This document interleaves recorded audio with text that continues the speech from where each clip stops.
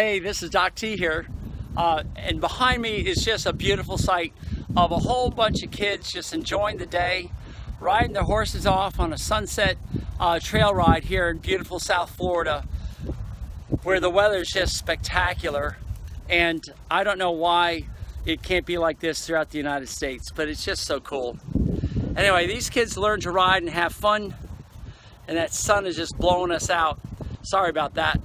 We've been having a great day. Melissa and I have been working here together, along with Chelsea, our vet student from Iowa, who's just doing a great job. And what's really cool is she's getting to see so much. We saw, again, a bunch of horses with some really interesting things going on. Teeth that are not so bad. 28-year-old horse. Again, we're getting a lot of old horse care. We saw a wolf tooth earlier, so we get some young horse care. Cap remnants, we've had that. There's so many different things and such a variety of things that it's just really cool.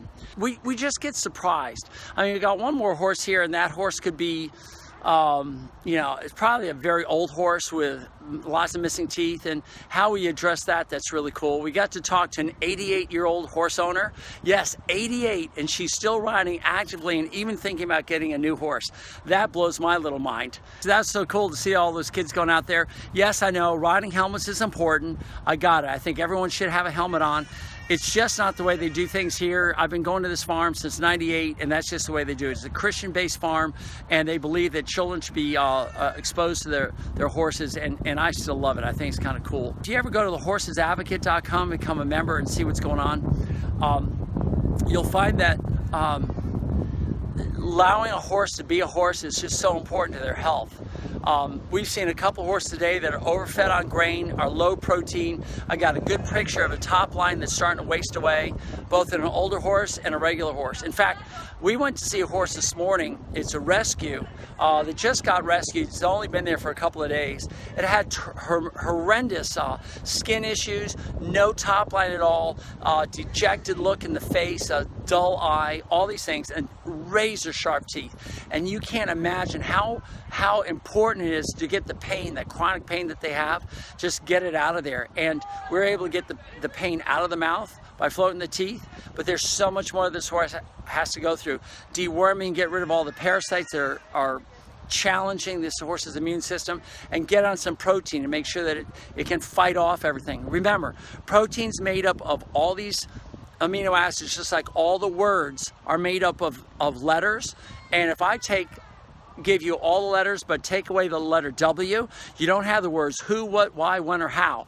So you can't even ask me a question with just one letter missing. And if you're missing one amino acid, you cannot make all the proteins made with that amino acid. And the hoof is made up of complete amino acids, a complete protein. One of those amino acids makes up 26% of the hoof. And if you're missing that one amino acid, you're going to have a shelly, crumbly, deformed, cracked, diseased, thrushy hoof, because it doesn't have the integrity that it should have, because it's not getting the right protein, the right kind of protein. Remember, you just can't have protein in your horse's life. You have to have several varieties of protein. You have to have a broad spectrum to include all the letters. That's so important. When you see these horses going out and having a good trail ride, they're actually in great shape because they're allowed to have a broad spectrum of proteins in their diet, because they have a variety out in the pastures. But most people just have one small pasture, maybe not enough grass in there, and they feed just hay, and then throw in something like 10 or 14% protein, but they can't tell me what that type of protein is, because 14% of a protein that only is half absorbed is only 7% protein.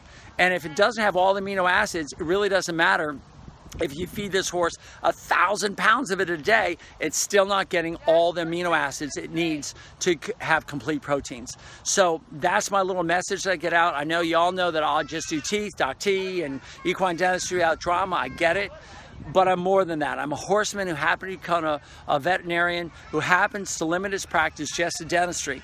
But my sole purpose is to help you become better horse owners. And I do that through thehorsesadvocate.com. I do that through horsemanshipdentistry.com. And I do that through horsemanshipdentistry school.com. horsemanship.com, and all these sites are there to make people better horsemen.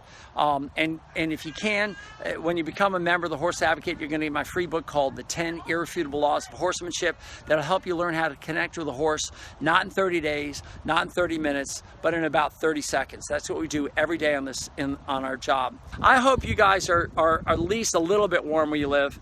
If not, just think of us, and hopefully you'll have some warm thoughts. Thanks, bye.